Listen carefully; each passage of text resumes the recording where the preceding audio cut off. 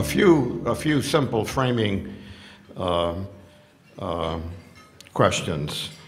Is there anyone here or anyone you know of in Santa Barbara County that would like to build the next Intel? Is there anyone here who would love to create a company like Amgen?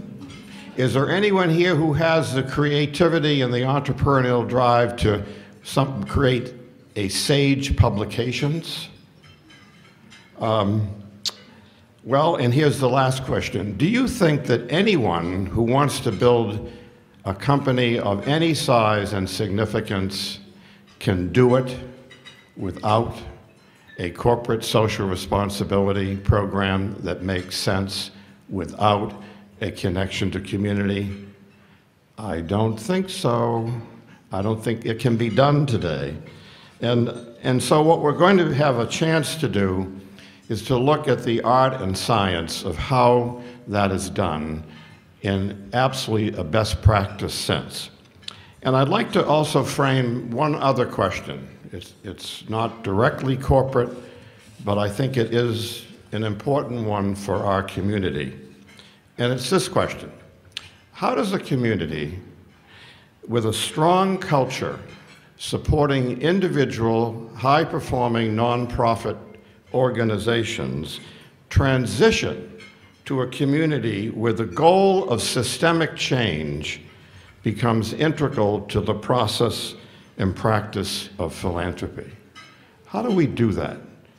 Because we have a wonderful nonprofit culture here, but how do we make it more systemic? And that's one of the tracks, one of the tacks into this subject that I'm hoping we'll be able to tease out of our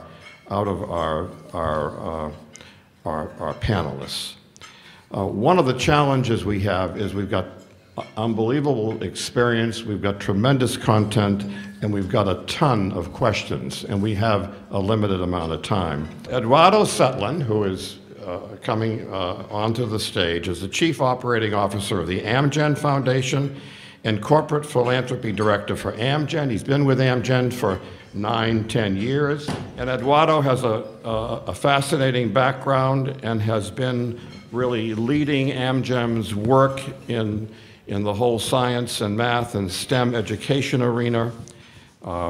He's also been active nationally and has been on the Council on Foundations Corporate Committee, and so we're extremely pleased to have him here.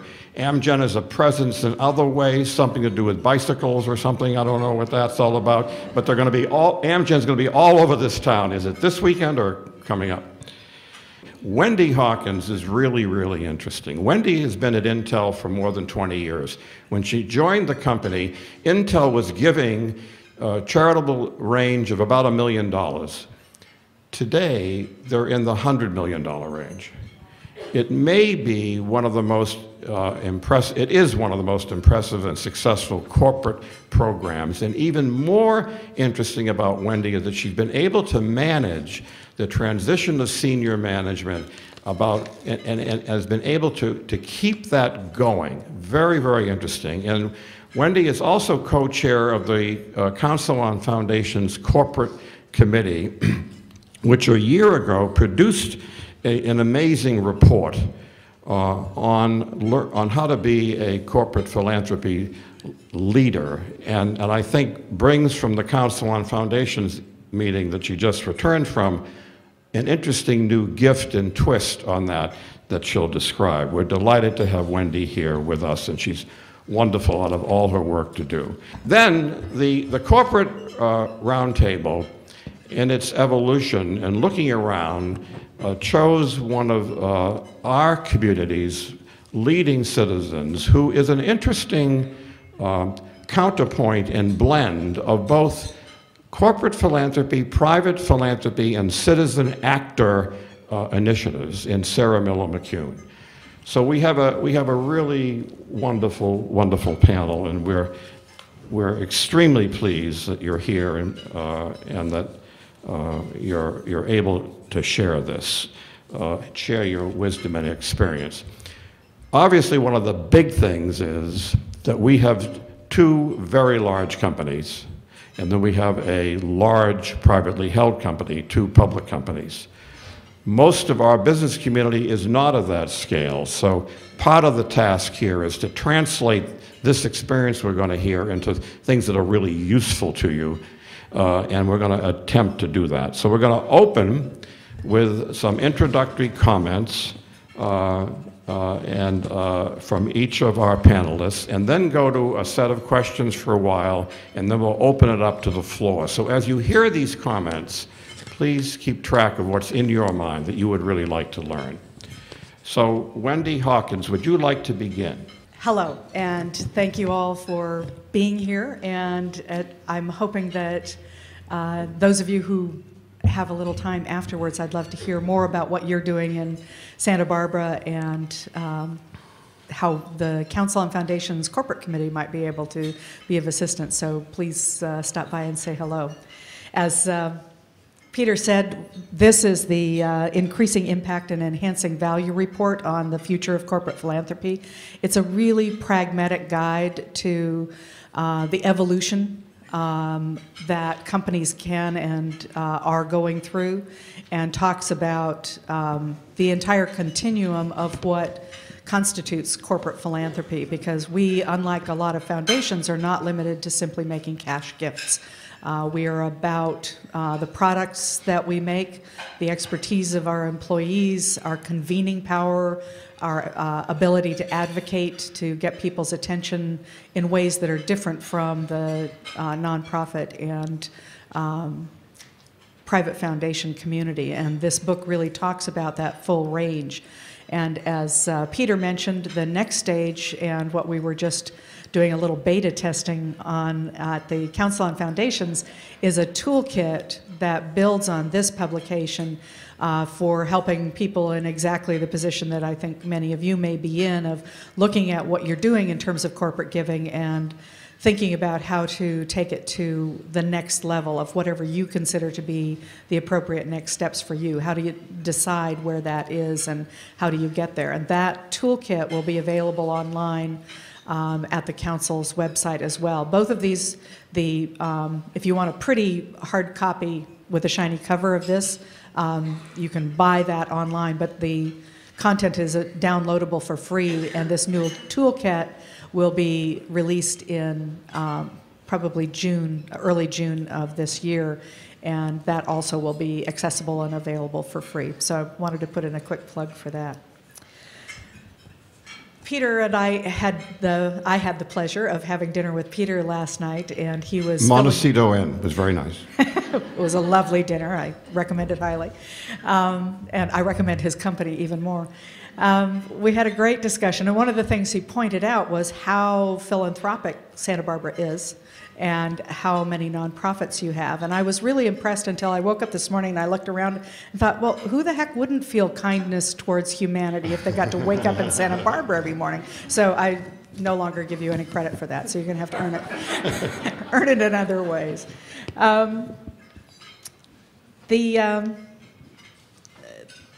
The work that we have done, as Peter mentioned, I've been at Intel now for 23 years. The foundation had been formed before I was hired, began making grants, and then I was hired to manage it. And through a variety of roles associated with that through the 23 years, I and the foundation and Intel's greater philanthropic work have grown up together. So pretty much every stage that you can imagine yourselves going through, maybe at a somewhat larger scale, but still that starting out, the effort that it takes to manage up, to talk to your corporate leaders about the role that corporate philanthropy can play in the business, and keeping them engaged and excited about what you're able to do for them and so on. And then building programs, starting with those that are very local and very small in terms of dollar cost, but nevertheless really important in building that connection to the community where you and your employees work. We've been involved in all of those things and have never stopped with all of those things as we have grown up to be a very large, very global philanthropic organization. And it's been a fascinating ride. Pretty much every mistake that you can stumble on, I've been there, made the mistake, made the stumble. So I can also tell you our experience and how to work through those and how to move to the next stage. I just wanted to make a couple of comments that, and then I'll let Peter guide the discussion. He and I had enough of a conversation last night that he will know what he might want me to answer specifically that he thinks would be most valuable to you. I think one of the roles that, as an expert from out of town, that I am expected to play is to be slightly controversial, at least, and to kind of kick the conversation into a little give and take. And I would say that probably the controversial thing that I would put on the table is that if you are running a corporate philanthropy today, that is really a matter of, you know, your CEO and a couple of senior people sit on some boards, and when they're out golfing or when they're at the book club and they hit up the other CEOs or senior leaders in the communities that they hang out with and say, we're having this gala, we got this thing, you're going to chip in, sure, sure, sure, you'll do that. And it's time to get past that. That's lazy, but it takes more work, oddly enough. And it is not ever going to achieve the kind of systemic change that Peter mentions that you as a community, I'm sure, really want to focus on and bring about. And so bringing yourselves to the point where you actually develop strategies that allow you to say yes to the right things, but probably more important, allow you to say no to things that are equally as valuable to the community, but they're not the things that you're going to be doing. Having a strategy makes your life easier, makes you more effective and more focused, and allows you then to work as a community as a whole with more of a divide and conquer and come together and conquer approach. So I recommend highly that you spend some time building that kind of strategic philanthropy, and it is exactly for that reason that we've been able to grow Intel's philanthropy from $1 million in 1990 to $110 million in 2013.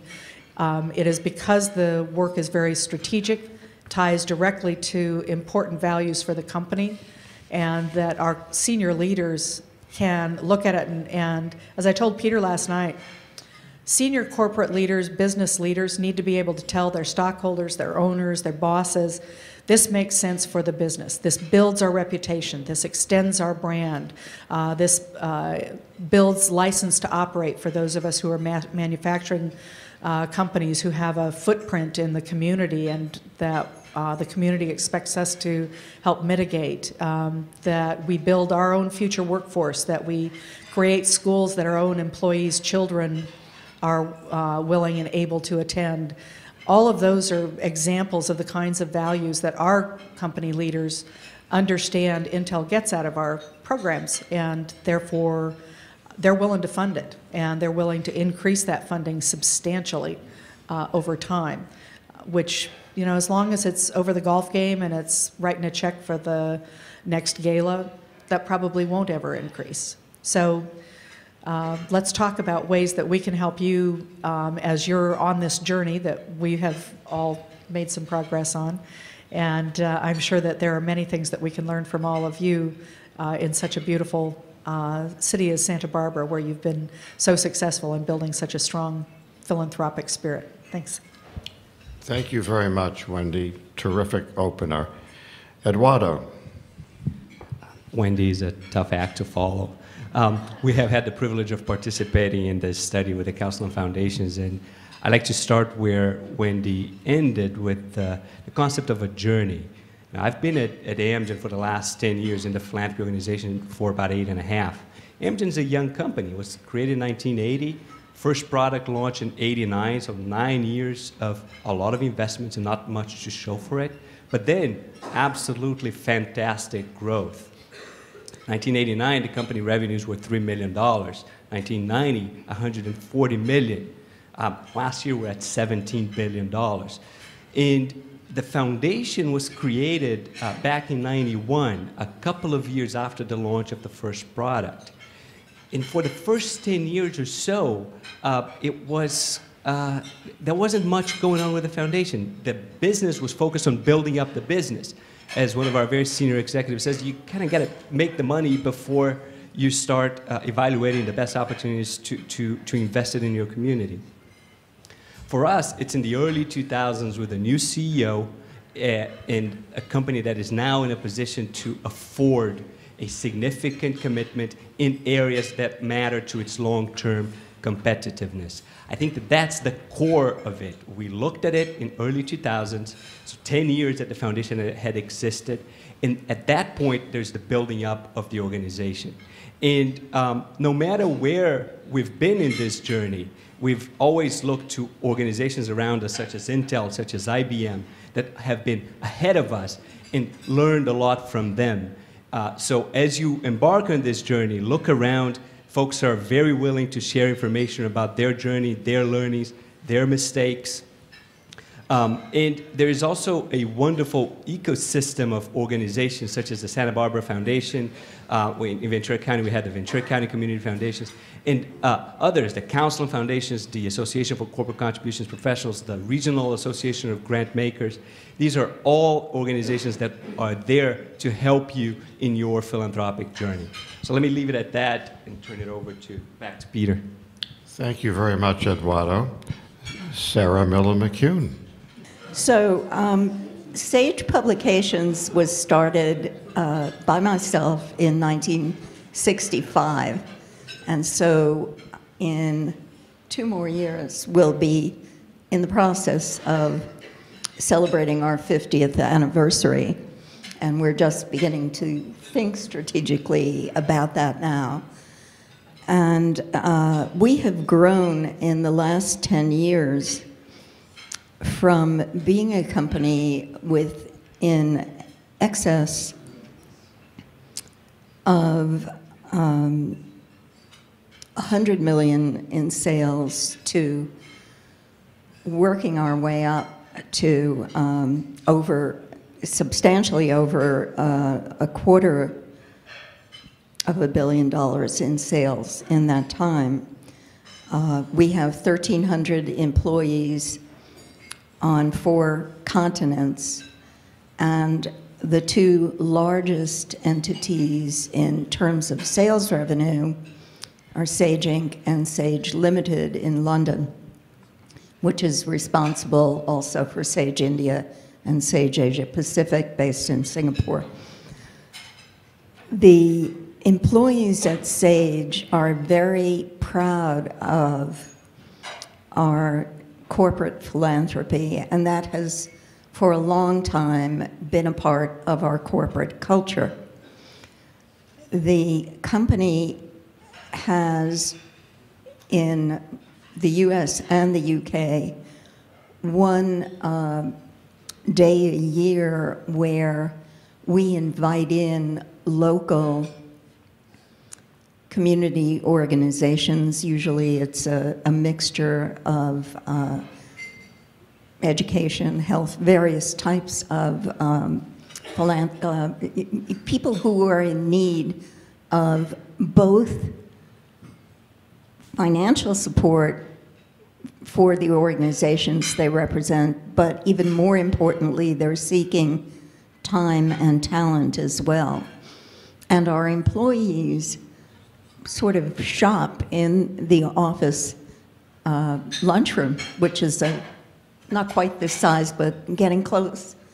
And they have an opportunity to learn where they might wish to spend some of their own time and volunteer some of their own talent, and many of them choose to do so.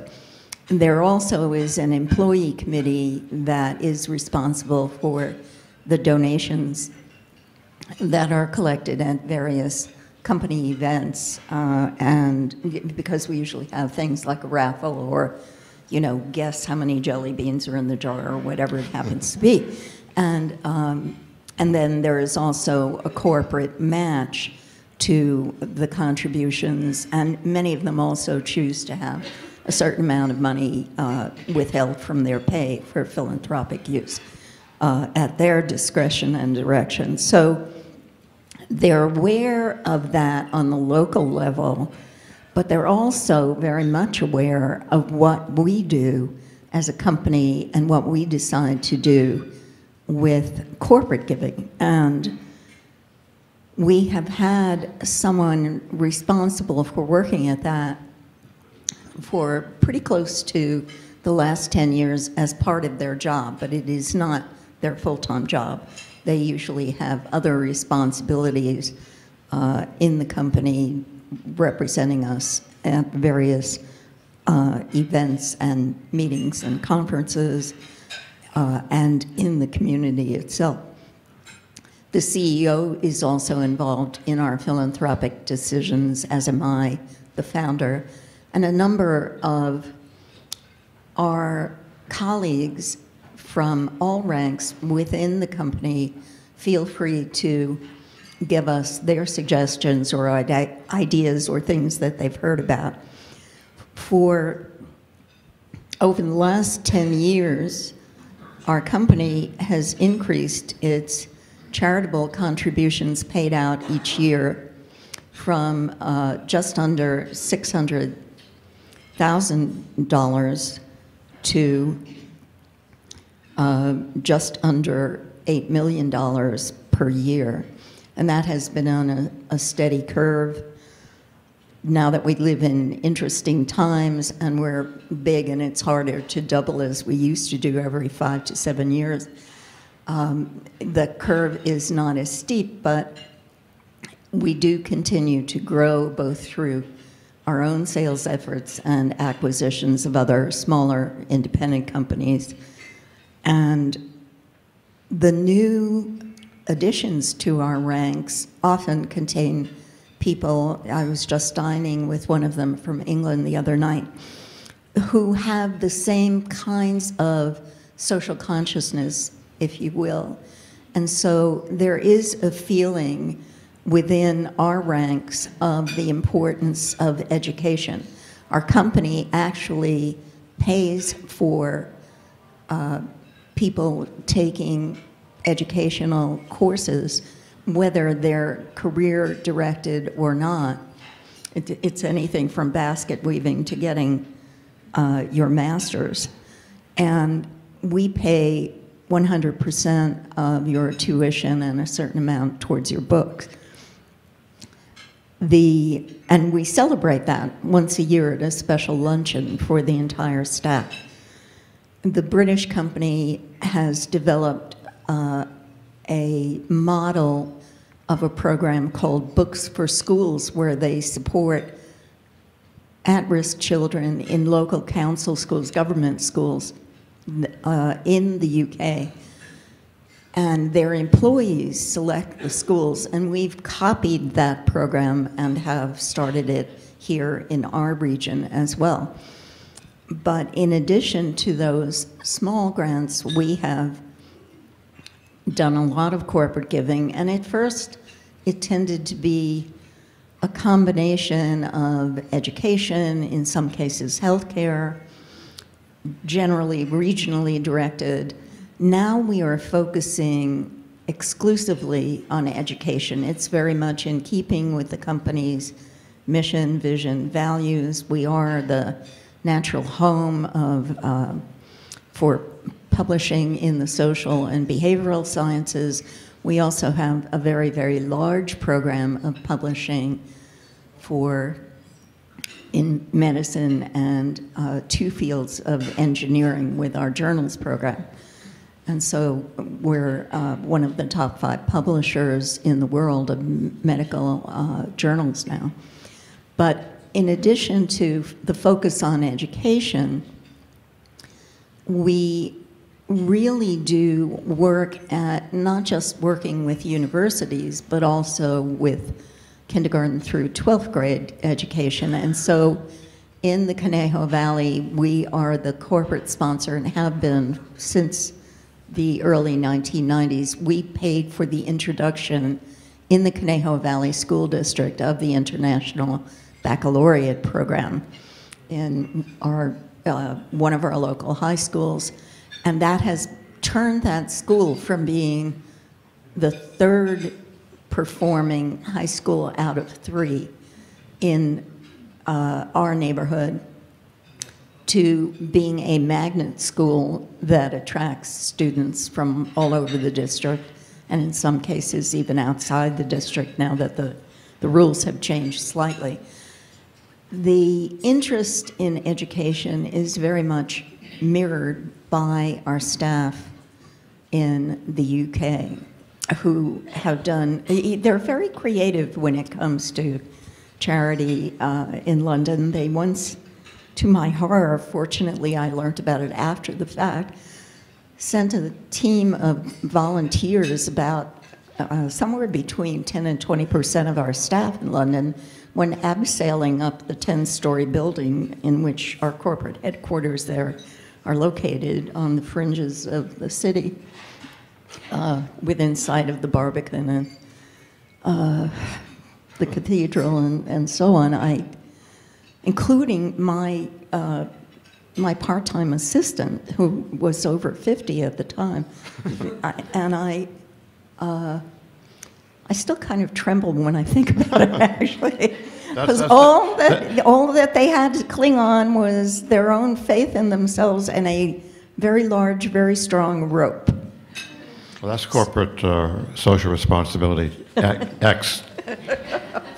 I don't know about that, but I do know that this goal and this belief in trying to make the world at least a little bit better in our sphere of responsibility, our sphere of interest, is integral to the part of everyone who works at SAGE, from the warehouse to the executive suite, and they are proud of what we do and proud to help us do it. So thanks.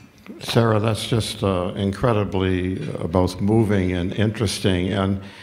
And as you listen to this, Wendy and Eduardo, and you think about what has happened within your own organizations and the way it developed, if you were to give to this room guidance as to the steps of how to develop what Sara just personally drove to development, what would those steps be? Especially if you were at the early stage, if your company was smaller, and if you were just beginning to think about this, what would be the steps that you think everyone in this room should consider? Do you mind if I start? You know, in our journey, I've been there since 2003. As we made the decision to invest more in philanthropy, the first phase was almost more focused on inward looking, in creating the structure, preparing ourselves for what we wanted to build. It's in early '03 that we formalized a mission for the foundation. We design and develop a governance structure that makes sense, a tiered process for decision-making around grants. We develop policies and procedures. We digitize paper-intensive activities. We had a small team at the time, and we had those people spending a lot of time on paper-intensive process, matching gifts, handling paper grant applications. So the first couple of years, we're really focused on streamlining all that. At that point, and on top of it, building a team, using the small number of headcount available. At the time, we had a team of 2 or 3, with the mindset of, for us to be successful, we're going to have to hire people that know the fields where we want to play. So the core strength of the company is in the ability to advance scientific discovery. So science education is a very natural fit for where we work. The next phase, 2006 through 2010, that's when we elevate that desire to advance in science education. We take a strategic pull back from unsolicited proposals, start developing signature programs that are directly intertwined to what will make us as a company, as an industry, as a nation competitive in the needs of our communities. You might have seen all the data on the student performance in maths and in sciences in the U.S. is pretty lousy. You know, in the most recent program, PISA results, the Program for International Student Assessment, the U.S. is 23rd in sciences, 31st in math. Out of 65 countries, only about half of those are considered developed nations. So we have a long road ahead of us. And the success of the company is dependent on that workforce. One of the most important steps related directly to what Wendy was describing was in the articulation of the mission. When you say, you know, advancing science education, what do we mean by that? Well, for us, that's inspiring the next generation of scientists and ensuring that the citizenry of tomorrow is well equipped to navigate the knowledge economy. And how do we do that? We do two things. It's about teacher quality and hands-on opportunities for students. Are those the two only things that could be done? No, there's a very, very broad waterfront. But that's where we have decided to focus our limited efforts. So by having that focus, we have the ability to justify what we do for probably 80 to 90% of our time, which is saying no.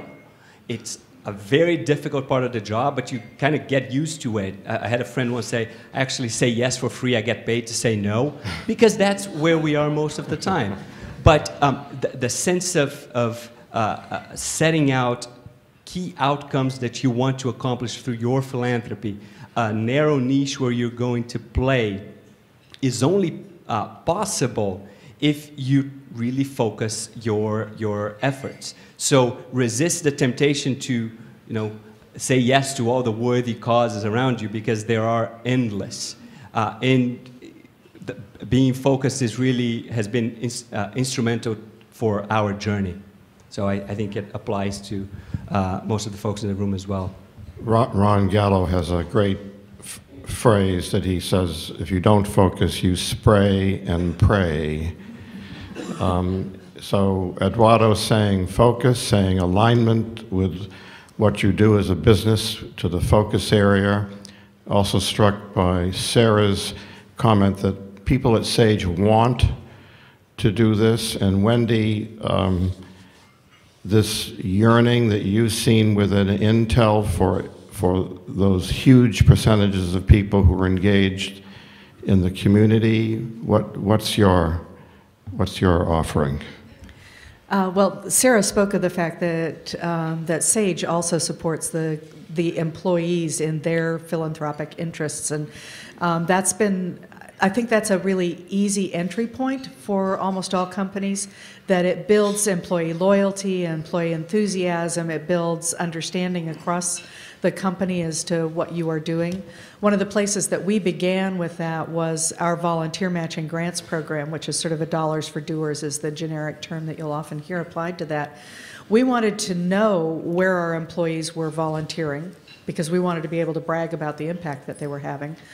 We believe that one of the highest values that we could offer into the community, particularly given our interest as Amgen shares in improving STEM or math and science education in the schools, was our employees and their ability both to be examples of what do you get to be when you grow up if you pursue these fields, but also to help teachers do a better job of teaching that, many of whom, especially at the elementary levels, ran away from math in particular the first chance they got.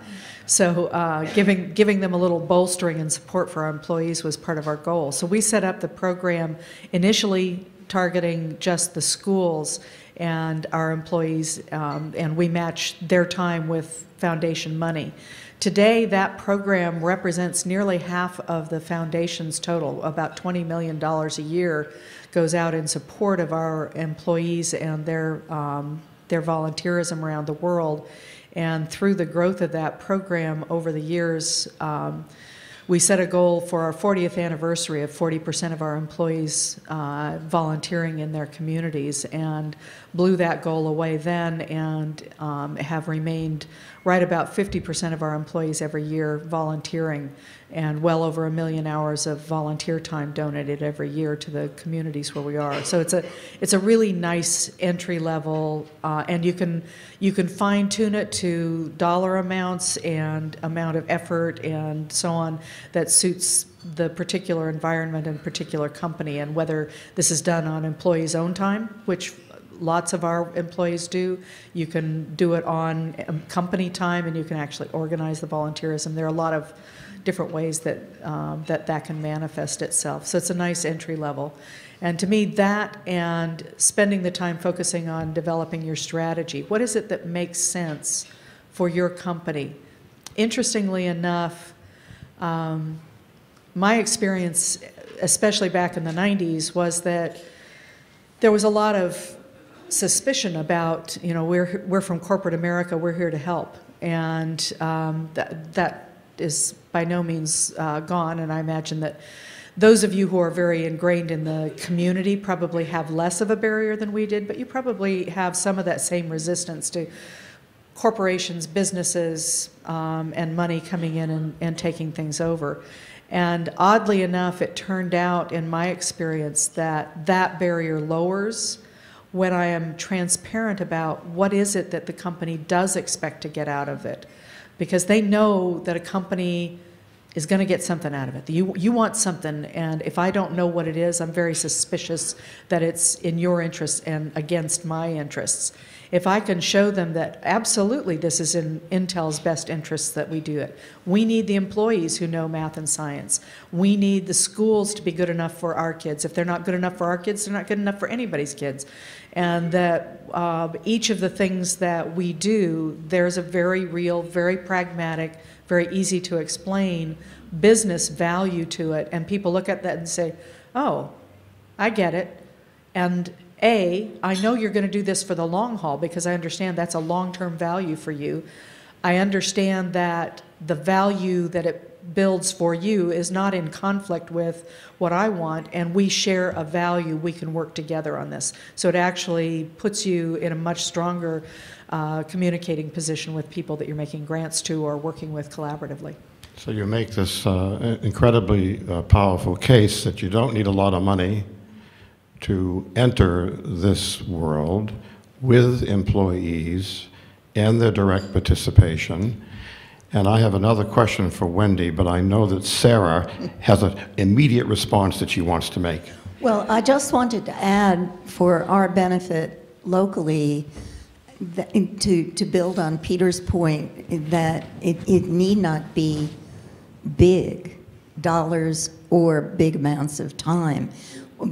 At SAGE in California, we take the opportunity of the day a year that's, there's a week, I guess, when reading is celebrated in our local school system.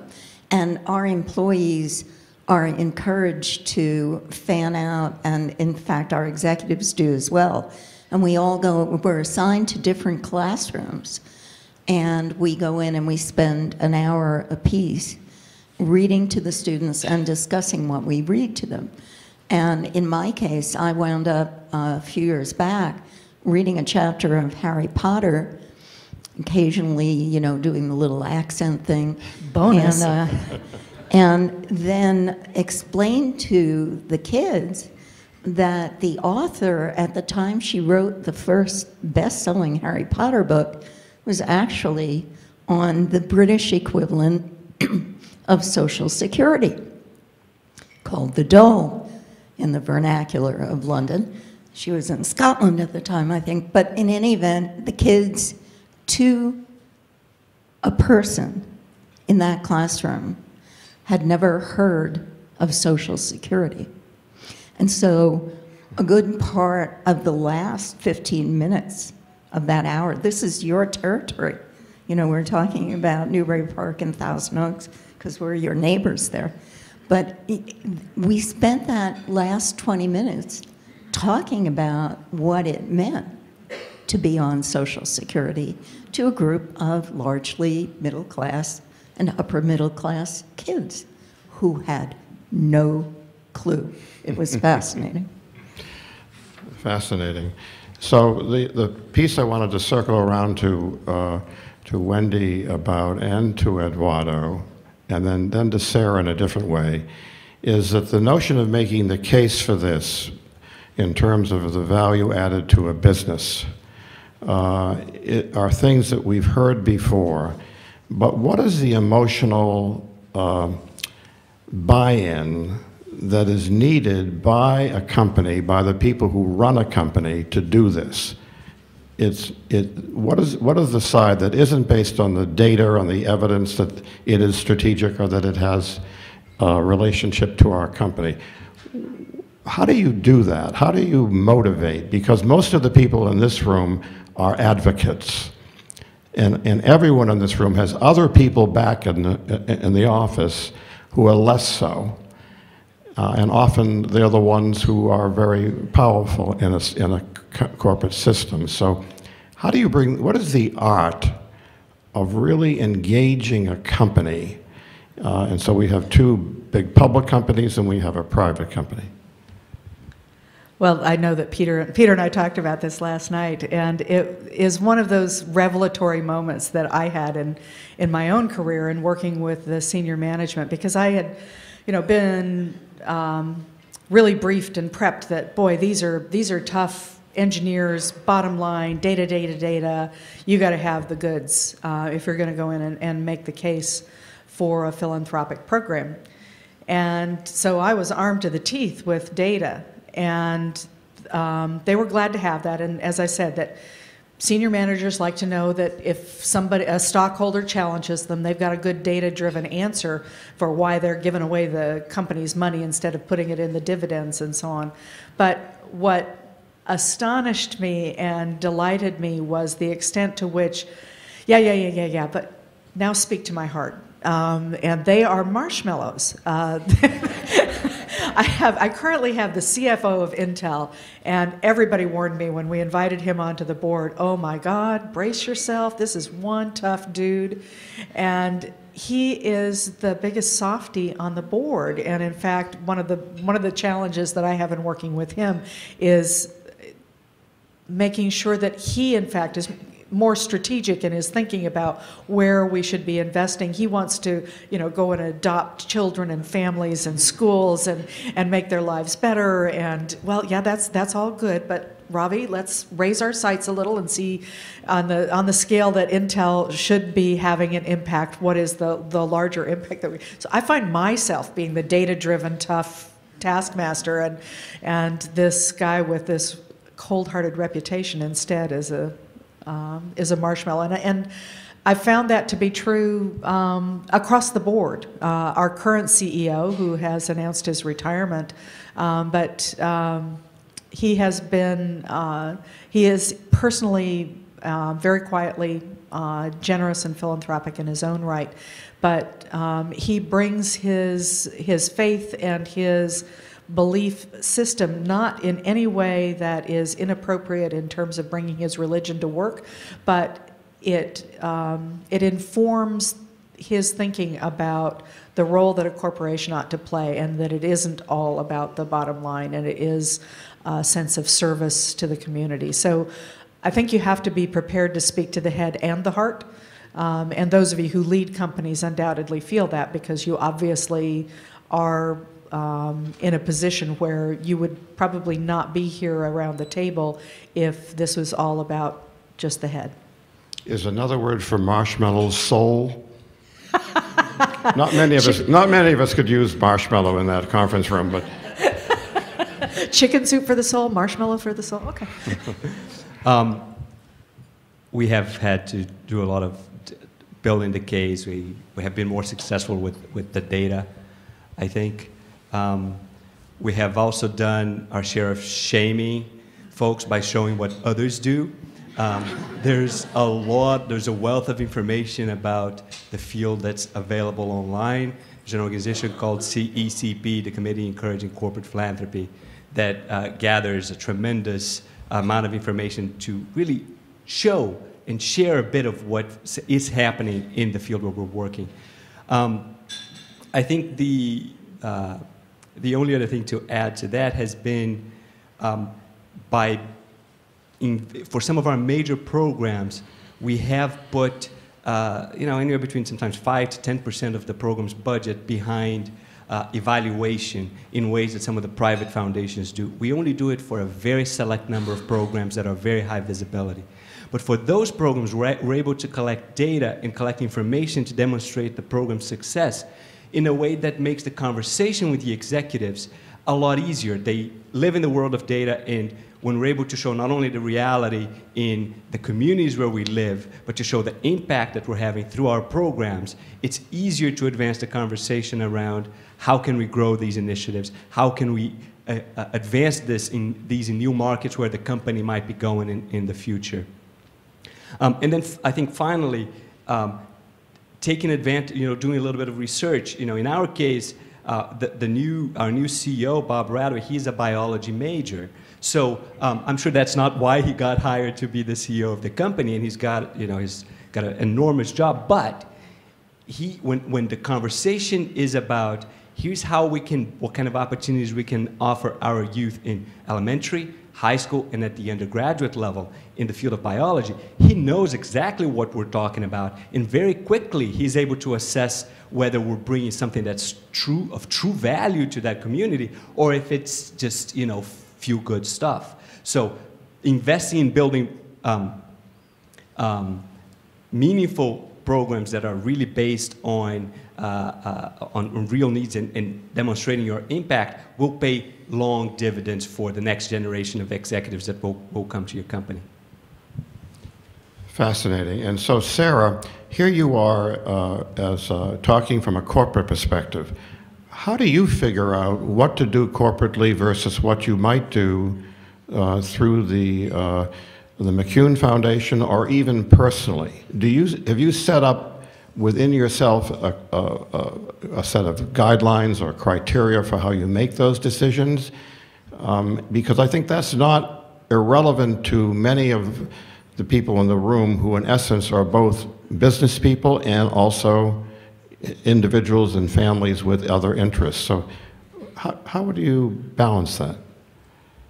That's a very good question, and I have had to do triage of that sort, especially in more recent years.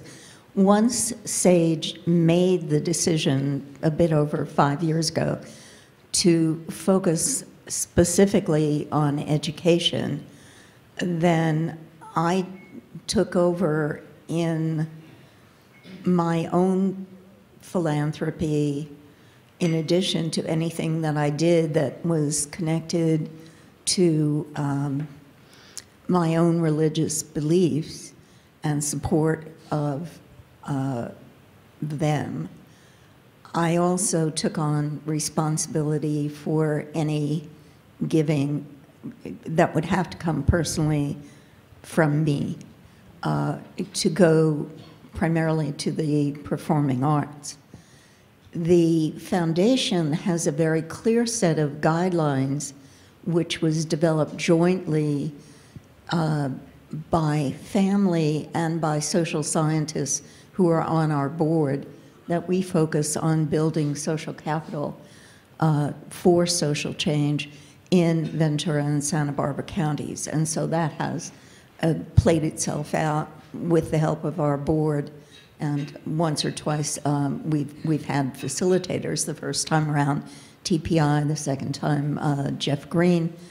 And the third time, I think we used another local source who's here in this room today. So the corporate giving is more a matter of both focus and also scale. How much can we do? And therefore, you sort of have certain limits and you have to operate within them. We have also begun encouraging our foreign units to think a little bit more coherently and comprehensively and strategically about philanthropic work, there was hesitance because they are wholly owned subsidiaries, and they felt it wasn't their place to make those choices. We have now begun to encourage that in the older of our 3 subsidiaries abroad. So in London, they are looking at programs that are very similar to what we do here in the US, but in the UK and Europe primarily. In India, that is just beginning to be a discussion, but in fact, I think the hesitancy there was not so much it's other people's money, but a problem that often faces executives in India and probably also executives of companies that are based in very poor neighborhoods in the United States, which is there is so much poverty all around us, where do we begin? Or there are so many troubles all around us, where do we begin? And there again, thinking strategically, putting your skills to work as a business person and a strategist is critical, and doing some kind of evaluation, whether it is formal in the case of a large dollar amount from a large corporation, or whether it is more informal in a very small scale and with a very small scale project, is important. It's not just about feel good, although that is an important psychological benefit for employees and everybody who's involved in any kind of philanthropy. But there also needs to be something more. And I think in a company, it's everybody's job who's involved with the giving of money to also determine, did it achieve the purpose we hoped it would when we gave it? Did it work? We want to open it up for questions, but before we do that, you mentioned something about mistakes, Wendy. You actually have made mistakes, acknowledge you made mistakes. I don't know, Eduardo, have you? So why don't you share a few of those? That would be kind of interesting, and then we'll have asked Judy Hawkins to get some questions from everybody. Well, I think the one that we spoke of last night, as I told Peter, after you've made a mistake and you've gone through whatever the recovery process is that ensues, and you look back over the mellow years, it starts to look more like a learning experience and less like a mistake. But boy, have I learned a lot over the years. One of probably the most interesting areas that we really learned tremendously from. We began a program back in the 1997 range, which was a teacher professional development program to teach teachers how to change the way they teach to take advantage of the internet and computer technology. Because computers were being bought by schools and school districts, and they were little shrines in the back of classrooms because the teachers were deathly afraid of them, and they were afraid of it demonstrating just how little they knew about them, and the kids would know more. It was terrible. So there was all this wasted technology, and we saw that as something that we could help with. So we went out, found who was doing the best job training teachers, and took that curriculum and started to proliferate it. We thought it was a huge program. We were training 2,000 or 3,000 teachers a year. Big deal for us. And our CEO then, Craig Barrett, said, "It's working? It's pretty good? Okay, let's do 10,000 teachers in the United States." Okay, we can do this. So in the midst of developing this program, he went out and gave a speech and came back and said, "Oh, by the way, I said we were going to do 100,000 in 10 countries. And no, you don't get any more money." And next thing I knew, he was out telling somebody, "Oh, well, we're going to do 1 million." And I mean, this is all taking place in the course of, maybe a 2-year period, and then he's on a global stage saying, 10 million teachers in 10 years, we're going to do it. Holy crap, Craig. And so we launched this program, and to our surprise and delight, it galloped along wildly successfully. Within 10 years, we did indeed train 10 million teachers. We stopped counting at that point because that gets to be exhausting. And it's probably up in the 13, 14 million teachers around the world, and well over 80 countries. When I stopped running the program, there were over 80 countries that were involved. And we'd even made it to Antarctica. I got to brag we were on all 7 continents. I love that. But the thing that was the hiccup in the middle, the mistake, now a learning experience, was that for those of you who have or aspire to have corporate foundations, you will know about the self-dealing laws, which say that you cannot fund those things which then in turn benefit the corporation. You got your tax deduction when you put the money into the foundation. You don't then get to get value out of it because it's doing things for the company. And when we started this, there was no Intel involvement in the education market at all. There was no such thing, nothing even related. Not a conflict. It was no problem. But partly because of the huge success of the program and the growth in that market, our sales and marketing organization said, there might be some there. And next thing I knew, we spent a good year and a half, 2 years playing whack-a-mole. No, you can't do that. No, you can't tell. You can't promise people that. No, you can't ask us to do this. And then finally looked around and said, this is ridiculous. Let's tie a ribbon around it, transfer ownership back to the corporation, figure out all of the intricacies of monetizing that and sorting out the pieces that belong to the foundation, put them in the hands of the corporation, and then let the corporation use it in such ways that were inappropriate for the foundation, that made our legal advisors very uncomfortable, and move on from there, which we did. And all of the people who've been working on it globally, there was weeping and wailing and gnashing of teeth. This was going to be terrible. People weren't going to want this program anymore because it was no longer philanthropic in intent, and it was just big bad corporation. Well, the thing took off and the rate of acceptance soared. People were still delighted to have it. And we managed the legal dance to make it happen very, in retrospect, gracefully. So, as I said, it was in some ways a mistake, in some ways a tremendous learning experience. I can't tell you how many lessons I took away from that, mostly how to use Ambien. You get a good insight here as to how Wendy Hawkins, for 20 years, has been guiding Intel so intelligently. Eduardo, I know you can't top that in scale, but do you have?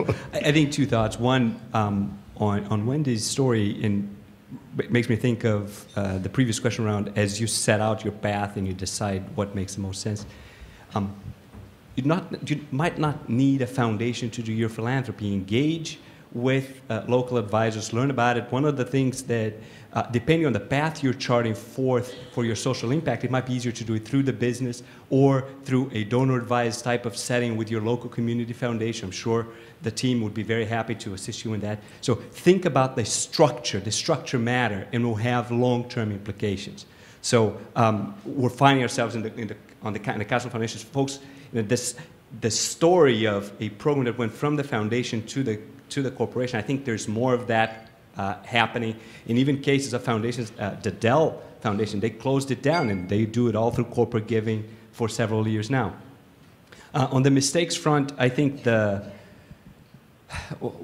what I think has been one of the biggest lessons learned has been as we transitioned from the primarily responsive, supporting a myriad of organizations in the community, I think that the path to focus on strategic philanthropy might have happened, I wouldn't say fast enough, but we could have managed it better if we had done more bridge type of grants to organizations that had perhaps an over-reliance on us. We would still not be able to fund them over the years, but we could have better prepared them for what we were going to do as we shift our priorities. So that's something I really wish we had done differently. Well, Eduardo and Wendy and Sara, thank you very, very, very much.